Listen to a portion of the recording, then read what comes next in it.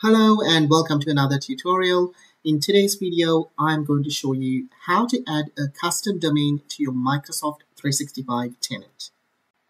Log into your Microsoft 365 Admin Center as your global administrator and go to Settings. Click on Domains and click Add Domain. In here, type the domain name that you have just purchased and click Use this domain. The next step is to verify that you own your domain. There are a couple of ways that you can do this. The most common thing to do is to add a text record to the domain's DNS records, which is the default option. So click Continue, and in here you need to add this text record in your DNS hosting provider so Microsoft can verify that you have access to your name servers. Now, for most of you, your domain's DNS is hosted by the domain name registrar, the place where you purchased your domain from. I have purchased my domain from Hostinger.com, so now I'm going to log into my Hostinger portal and access the DNS records for my domain. I have now logged into my Hostinger account, and in here I have selected my domain, and I'm going to click Manage DNS name servers, and I'm going to scroll down.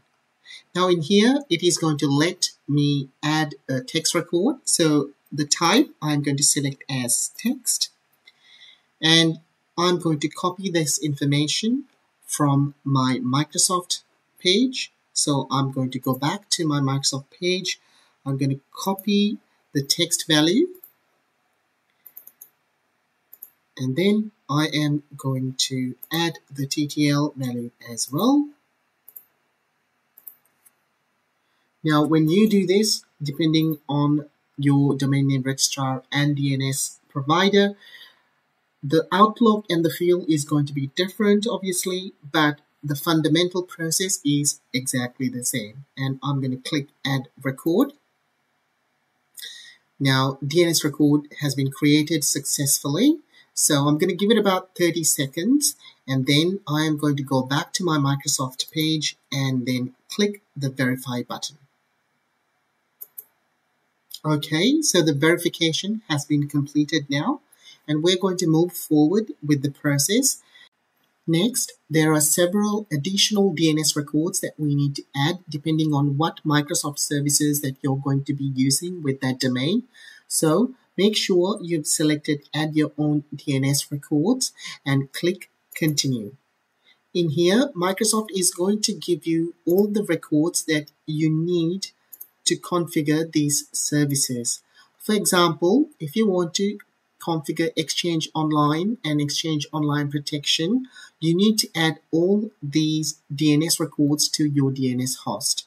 Now, if you click on Advanced Options, you have the option to set up Skype for Business, Intune and Mobile Device Management as DKIM as well. Skype is hardly in use these days, but I highly recommend that you set up Intune as well as DKIM. Now, what I'm going to do is I'm going to populate all these DNS records in my DNS hosting provider, which is Hostinger.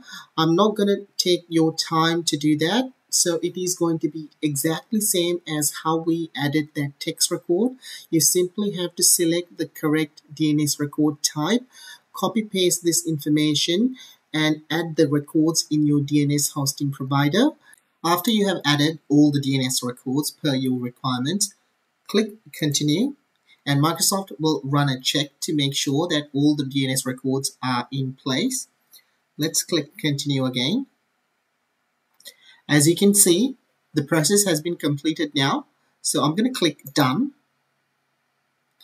And you can see now next to my domain, the status as healthy, which means we've completed the process successfully and there are no issues at the moment. So we are good to go.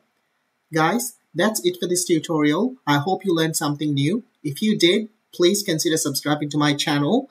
I'll catch you guys in the next one. Until then, take care and have a good day. Bye-bye.